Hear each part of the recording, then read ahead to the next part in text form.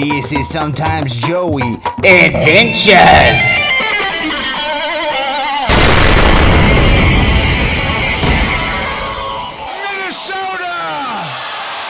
What's really poppin', friends? My name is Joey. Sometimes I play games, and sometimes I leave my home state of Pennsylvania for a church conference in the land of 10,000 lakes, Minnesota.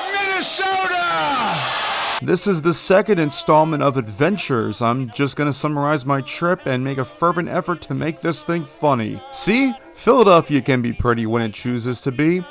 It's definitely living a hot girl summer because the humidity is choking me to death. The Jersey Shore isn't that far. It's like an hour and some change, but boy, it'll help if Philly had a beach. Maybe in 3038. Oh boy, I'm going on a plane. By the way, that's my church pastor. I guess I need to make a cat face for him. There we go. I nearly got thrown in federal prison because I forgot to remove my Switch and my laptop from their respective bags at the security screening. What's really poppin', friends? My name is Joey. Sometimes I play games and sometimes I get thrown in super federal max prison. Could somebody please bail me out? I want to go home. PHL is an airport. They offer both departures and arrivals to and from various destinations on Earth. It's time to fly. And of course the inevitable happened. Someone ripped butt cheeks as soon as we reached cruising altitude. Hey, yeah, I'm a scientist. I can, answer this for you. So, when I did an internet search, the internet told me people fart more on planes because of change in cabin pressure that causes the gas in their digestive tracts to expand. And as the plane climbs and cabin pressure drops, the gas can expand up to 30% and take up more space in your stomach. The natural result is to completely rip butt cheeks, or just do it because it's really funny.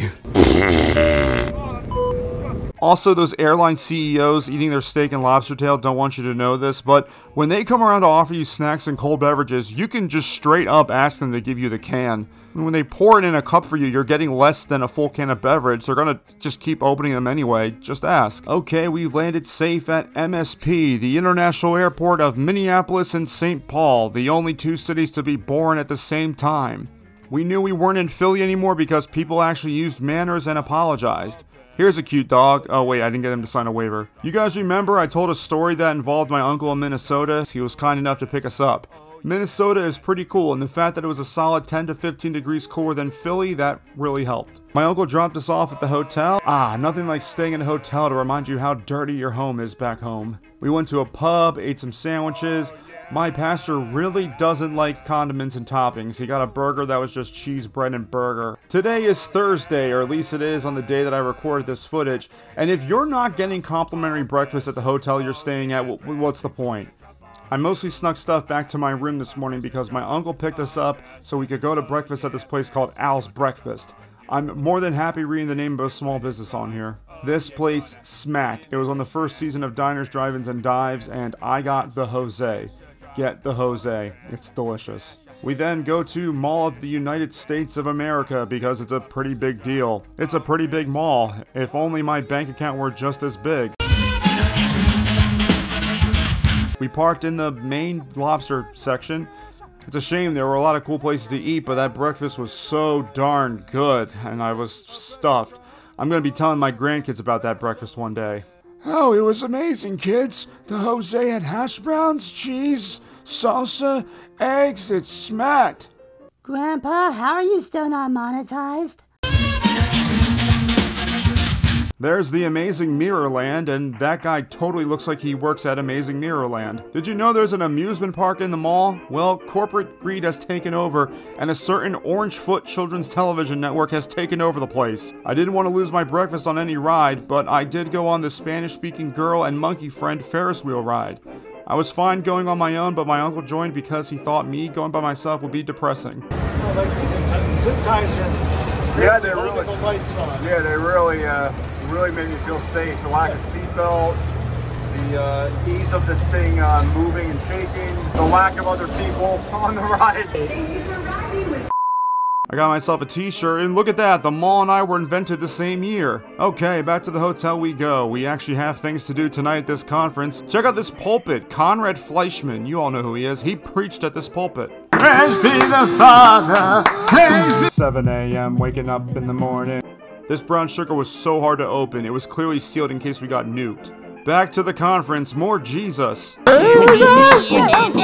had a lot of free time midday. I went for a stroll. Look at St. Paul Cathedral, my goodness. I was so nervous that my phone and tripod were gonna fall here. We're near the state capitol. Check out this statue of Hubert H. Humphrey. He invented the Hubert H. Humphrey Metrodome.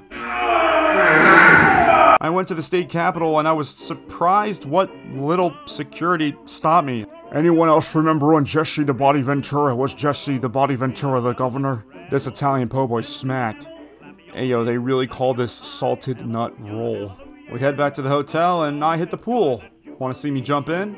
I'm telling you, free breakfast is where it's at, but I'm playing with fire drinking all this free apple juice. It gives me super bad farts. Go to the conference in the morning, then I go to my uncle's house, see my aunt, my cousins, and have some sloppy joes. I know how you kids like them sloppy. Lady, you're scaring us. So I didn't mention this to anyone at the time, but one of the people there that day was my uncle's wife's brother's son. So like a diet cousin? Anyway, he was there and so was his wife, and his wife's name was... Ew, I don't want to be married. I don't need love. I am love. The final night of the conference included a banquet with salad? Salad? Little quick salads. You guys aren't into salads. The band got back up and I was feeling a little drowsy. I had a cup of coffee and I was getting lit, yo.